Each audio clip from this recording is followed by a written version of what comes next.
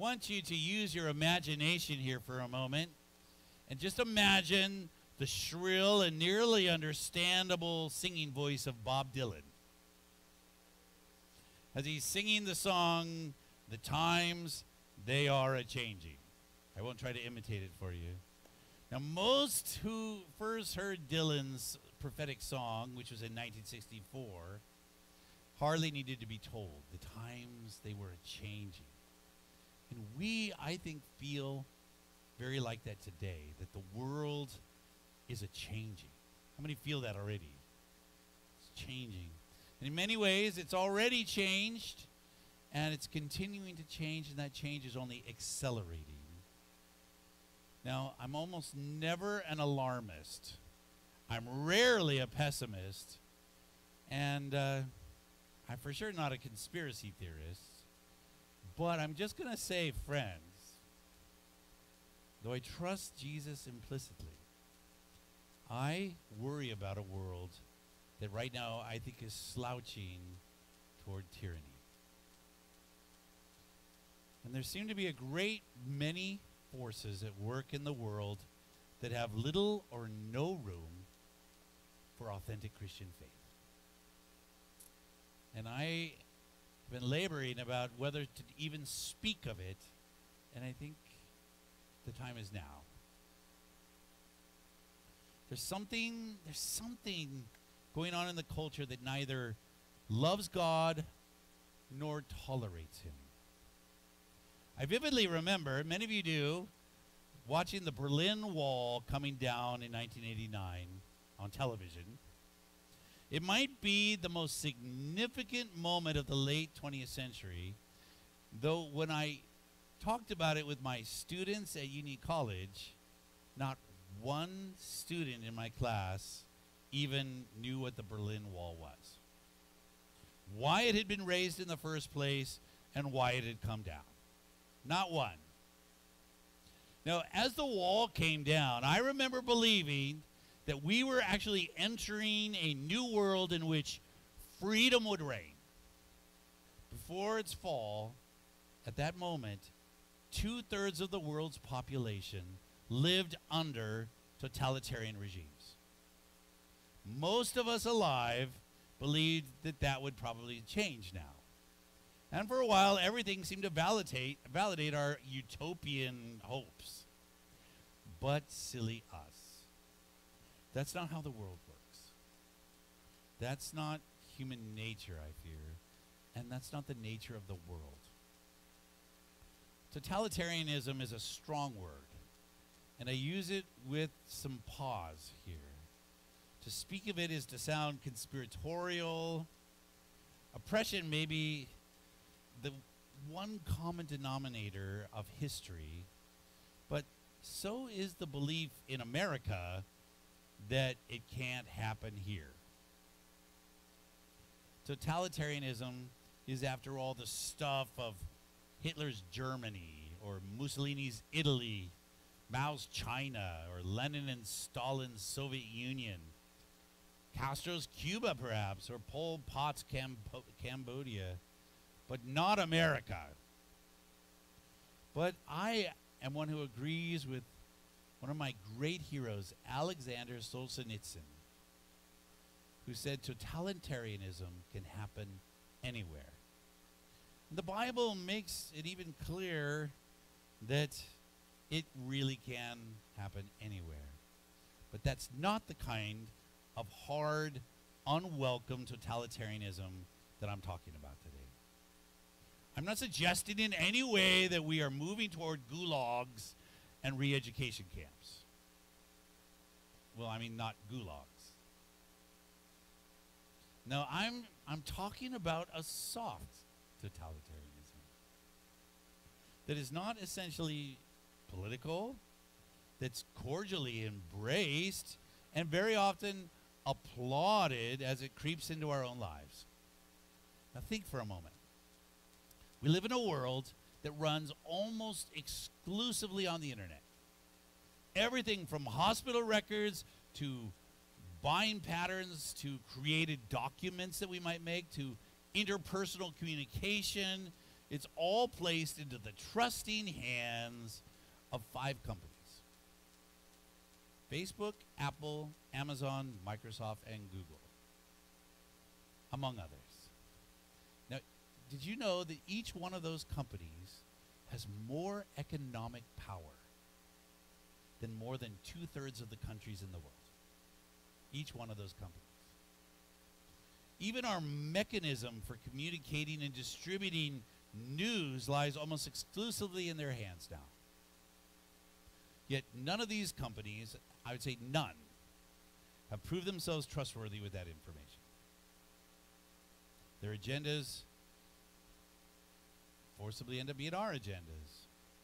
People have often begun to speak in hushed tones at work, at the water coolers, in their own homes when discussing controversial topics like politics, race, sexual orientation, and of course, religion. And why wouldn't they, actually, when we live in a world where one offhand politically incorrect statement can actually destroy a reputation, a business, a livelihood, and even a family in a moment?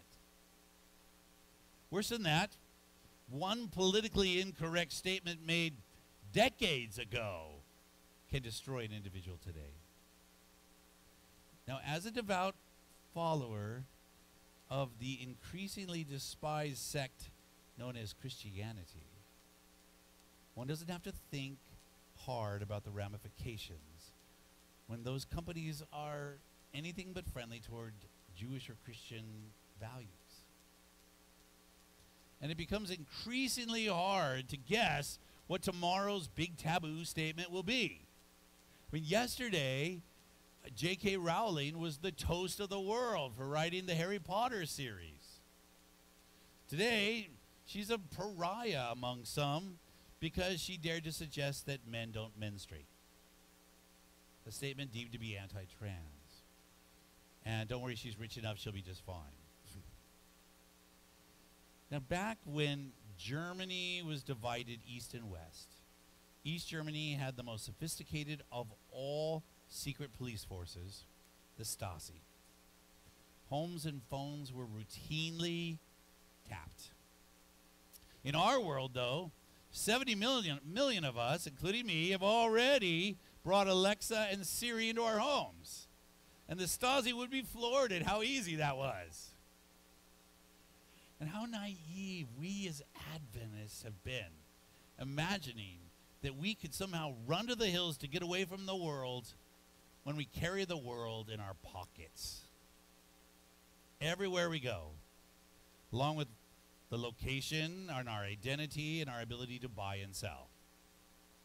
How silly of us that we never considered the possibility that the world with all its pleasures and conveniences and fun would actually seem more appealing in the end than the tedium of prayer and Bible study, evangelism, and obedience. My point here is not to describe the terrifying prospect of a surveillance economy in which our actions are repackaged and sold to other outlets in order to sell us stuff, which is a little unnerving, but it's happening all the time. And sometimes that's convenient. But my point here is to demonstrate how thin the line has become between the private and the public world.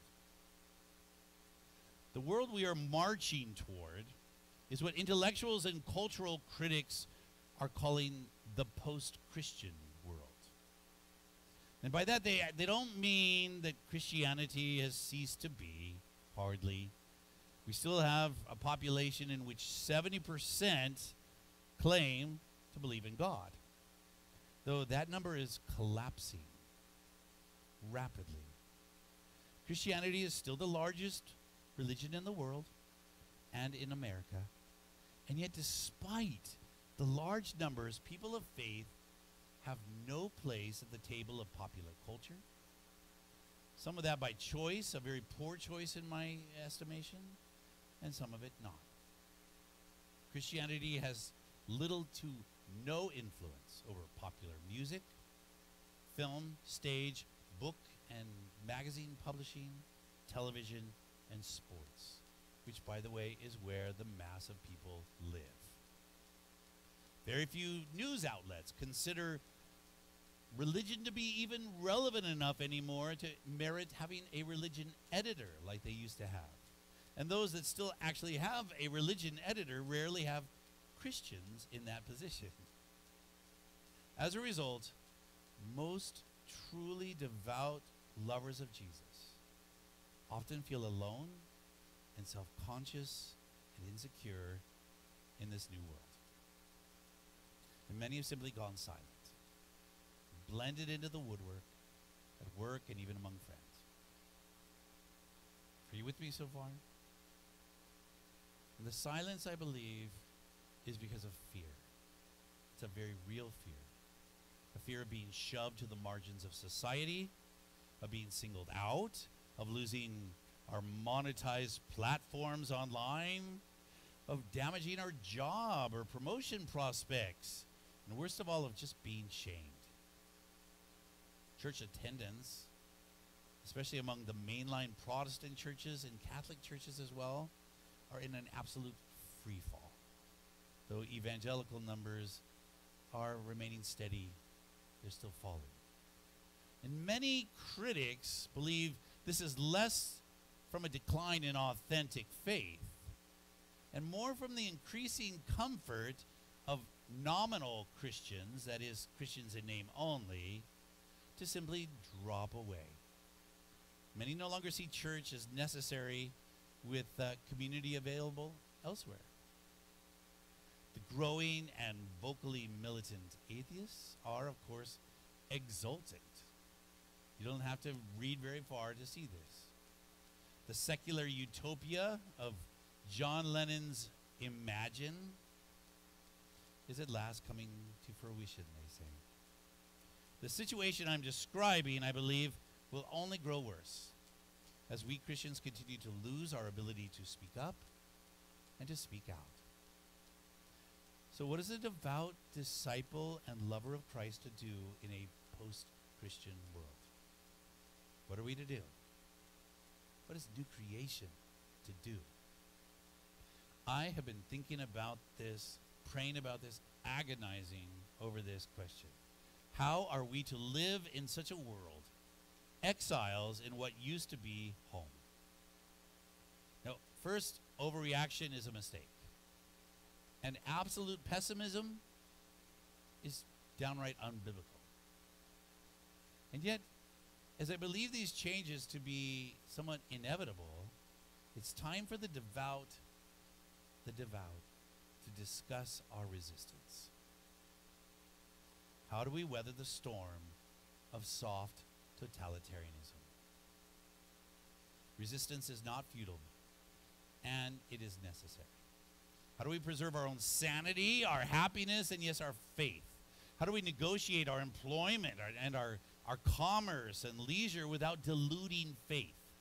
How do we live in the world without our faith dissolving into the boiling cynicism of our day? Fortunately, we don't have to search far because we have advice in Scripture. We're not entering into a unique world. Rather, the world we have been living in is what has been unique. One that is not merely friendly to faith, but informed by it. That is the exception.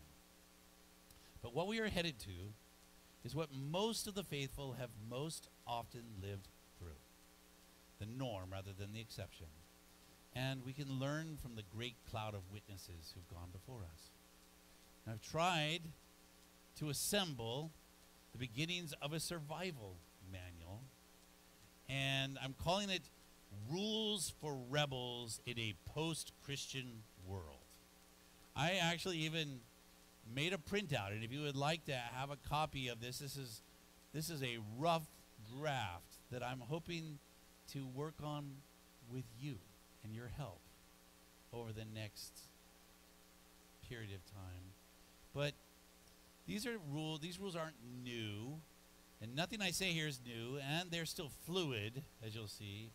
And as I put together a roadmap for Christians entering the post-Christian world, I would welcome feedback, as I think this is a joint process that may just be our mission as a church, helping believers maintain real faith in a world hostile to real faith.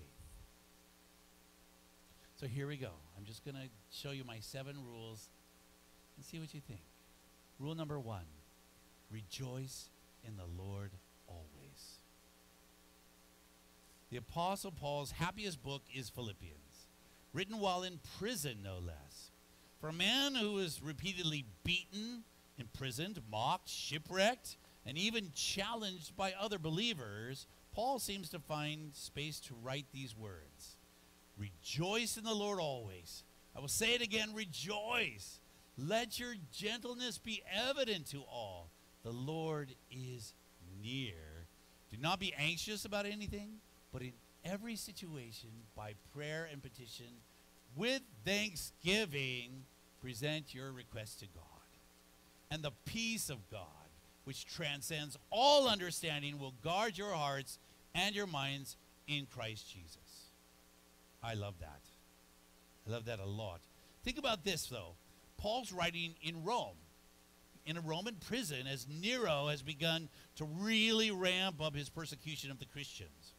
Now, according to this letter, Paul hopes to visit the Christians in Philippi and elsewhere, but we know he never will. He'll visit no one, actually. He'll remain in a damp Roman prison for 4 years at least, and finally be martyred, most likely beheaded. And yet, he writes, rejoice in the Lord always. And again, I say rejoice. You see, gratitude and joy are central to our resistance. The world can take our freedom away, and you are blind if you think it already has not begun. But it can't take away our gratitude in Christ. Like the old spiritual says, ain't nothing going to steal my joy. Gratitude is the antidote of bitterness, of hate, of rage, and of riots. The world would have us weaponize our resentments, but gratitude, on the other hand, teaches us to make sense of our past, no matter how terrible. It gives us purpose for our present, and it gives us hope for the future. So rejoice in the Lord always. Rule number 2 is this: be as cunning as snakes and as harmless as doves.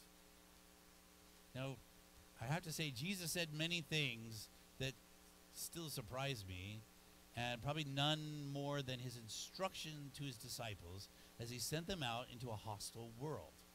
He said this: look, I'm sending you out as sheep among wolves, so be as shrewd or as cunning as snakes and harmless as doves. Now, in that same chapter, Jesus warns his disciples how they will be handed over to courts. They may be whipped. They may to stand trial, but these are actually opportunities, he tells them, to tell unbelievers and rulers about him.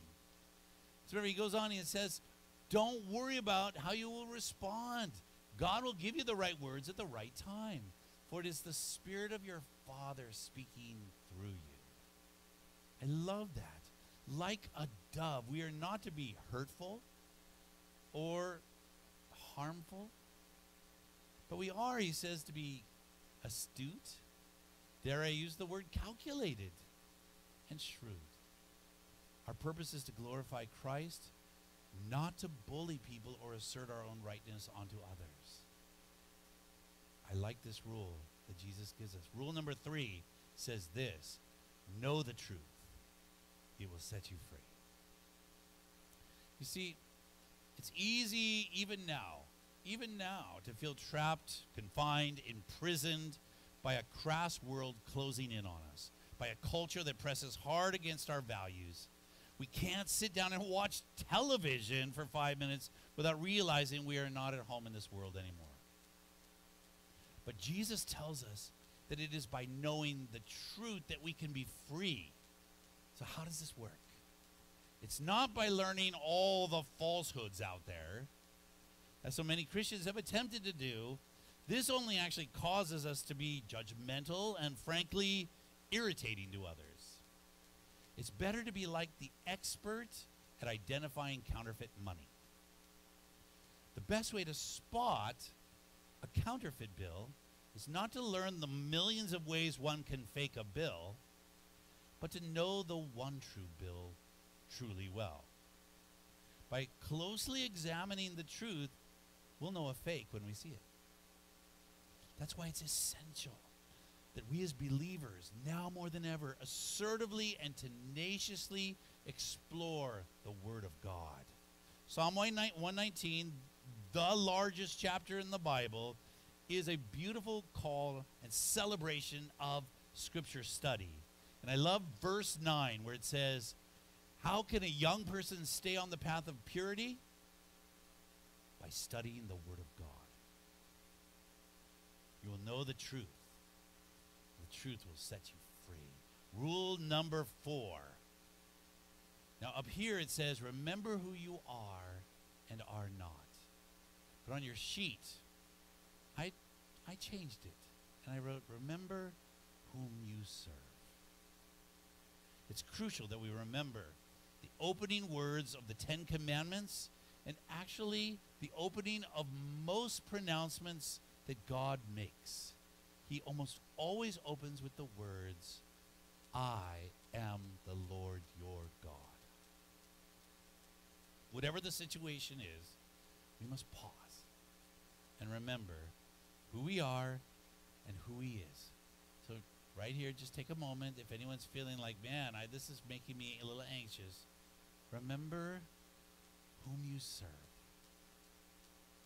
And just that thought for me feels better. You're going to be all right. Rule number 5. This is an important one. Resist loneliness. In my opinion, hands down, the greatest scholar and critic of totalitarianism of any sort is the great Hannah Arendt, whose book, The Origins of Totalitarianism, which came out in the middle of the century, is a must-read for all truly concerned about it. And in that book, Hannah Arendt writes this: terror can rule absolutely only over men who are isolated against each other. Therefore, one of the primary concerns of all tyrannical government is to bring this isolation about. Isolation may be the beginning of terror. It certainly is its most fertile ground. It always is its result. This isolation is, as it were, pre-totalitarianism. Its hallmark is impotence, insofar as power always comes from men acting together. Isolated men are powerless by definition. I think this is of value because when we're alone and lonely, we lose more than just companionship. We lose a sense of team, and we lose a sense of perspective. This, I believe, is why the New Testament urges us to meet together, not every once in a while, but often, building each other up. Strange, isn't it, that in the age that promised more social contact than any other age, thanks to so-called social media, people, especially young people, are experiencing loneliness in record numbers. Thus, depression and an incredible loss of perspective. Arendt argued that such loneliness in the sense of isolation is fertile ground for totalitarianism, even soft totalitarianism. Why? She wrote, because we lose the distinction between fact and fiction. That is, the reality of experience. And we lose the distinction between the true and the false, the standards of thought. Does this not sound like prophecy almost? It is why it's vital that we find a devout church family, a body of believers. We need each other and we are needed. But it's also, by the way, why it's vital that we join smaller circles of believers to associate with, to study with, to eat with, to pray with. We should seek those people out. Seek them out and invite them. Without friends in Christ, we will not withstand the attack on right and wrong and true and false that culture will heave on us. We cannot withstand without the body of Christ. Rule 6 says this: in all your ways, acknowledge him. One of my favorite memory verses, if not my favorite memory verse as a child, is Proverbs 3:5-6. It says, trust in the Lord with all your heart and lean not into your own understanding. In all your ways, acknowledge him, and he will direct your paths. I love that. In short, I think what that text is saying is that I will give authority in everything to God. That word acknowledge, actually the word in the Hebrew is yada. And yes, it's the same word as yada, yada, yada. It's like saying, I got it, I got it, I got it. So it's an acknowledgement. Yes, okay, I've already got it, I've got it, I've got it. Literally means to give the tip of the hat or the bow, to give the recognition and the authority. Now think about this for a minute. When you let a friend drive your car, I mean, if you actually do that, you are acknowledging that person, granting her the authority to drive your car, and trusting her to know that she knows what she's doing, even if nervously. Let me put it another way. If we think we're smart enough, clever enough to know what to do next, when to do it, for how long, we're wrong. But God knows all that. In all your ways, acknowledge him. That is, give him the keys. And he'll not only direct your paths to the destination, he'll drive you there. And then the last rule is do not conform to the world. Coming back to Alexander Solzhenitsyn, and his final essay before he died in 1976, he titled it, Live Not by Lies. Now, I can't stress enough how much I love and enjoy Solzhenitsyn. He is one of my favorite authors. He lived through 10 years in a Soviet gulag. He survived communist oppression. He suffered intellectual criticism. He suffered exile. And in the middle of that, by the way, he won a Nobel Prize for Literature. So that's a pretty good life, don't you think? And his last essay, addressing how best to survive totalitarianism of any kind, he offered up this final essay, Live Not by Lies. In short, don't conform. He argued that the most powerful resistance to a world that would control you is not to fight. It's not to actively revolt, but to live in authentic honesty. It means never do what your values will not permit, even if it costs you. Even if it costs you. Now, there's a story that Rod Dreher tells in his book of the same title, Live Not by Lies. And it's a story of a grocer in Czechoslovakia. And he is very aware of the grotesque lies that the communist dictatorship of Czechoslovakia is asking him to live by. But he generally wants people to leave him alone. So he puts a sign, as he's told to do, in the front of his store that just says in the Czech language there, workers of the world, unite. He just wants to get along. But one day he realizes, you know, I feel that this is against who I am to show myself to be in support of what the government is doing. So he just very quietly took the sign down. Now, he takes the sign down, and he's polite all the time, but anytime I ask him why he took it down, he'll tell them exactly why he took it down. As a result, he lost his shop. Not only did he lose his shop, he lost his friends, his kids, lost their ability to enter college. He was stripped of his rights to travel, both within the country and without of the country. And he scarcely was able to feed his own family as a result. And it seems when you look at it that nothing good came from this simple act of truthfulness. But Solzhenitsyn argues not so. Dozens of individuals could see what he did.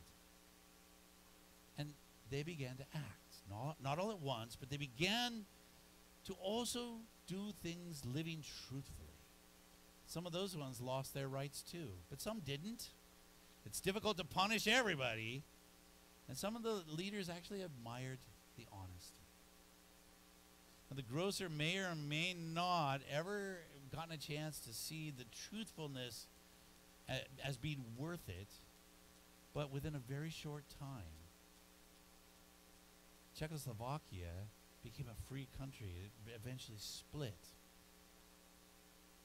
Scripture has names for people like that. People who live not by lies. People who are truthful even if it costs them. People like Abraham and Rahab, Nehemiah, Ruth.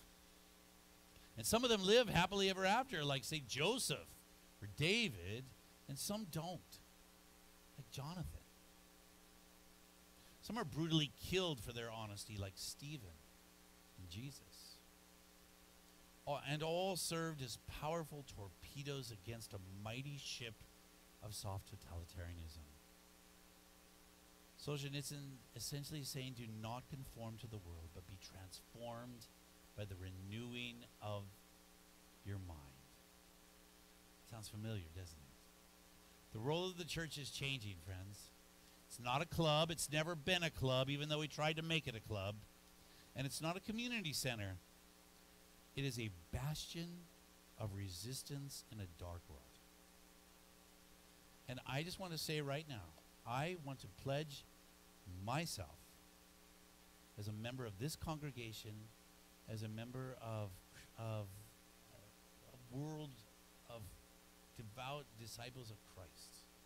I want to pledge my role to encourage that resistance as a biblical act, to train people and to teach other people and to encourage other people to resist a world that hates Christ.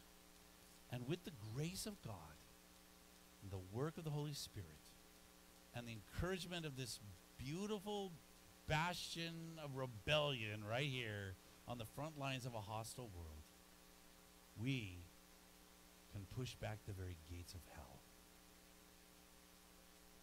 Pray with me. Father God,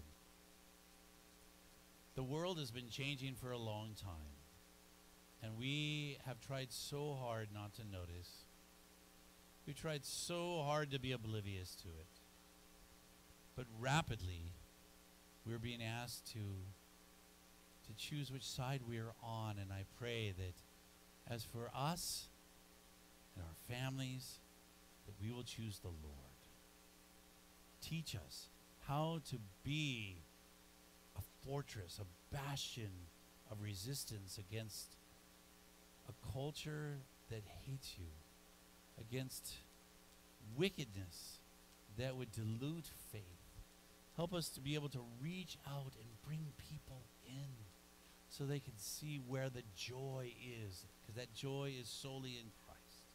Where they can see where a body of believers is here to build each other up. Where we can introduce them to the God who says that if we acknowledge him, that you will direct our ways. Lord, where they could come and interact with you, our God, whom we serve. May we be that.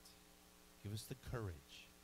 Give us the bravery to be real disciples in a post-Christian world. And I pray this in Jesus' name. Amen.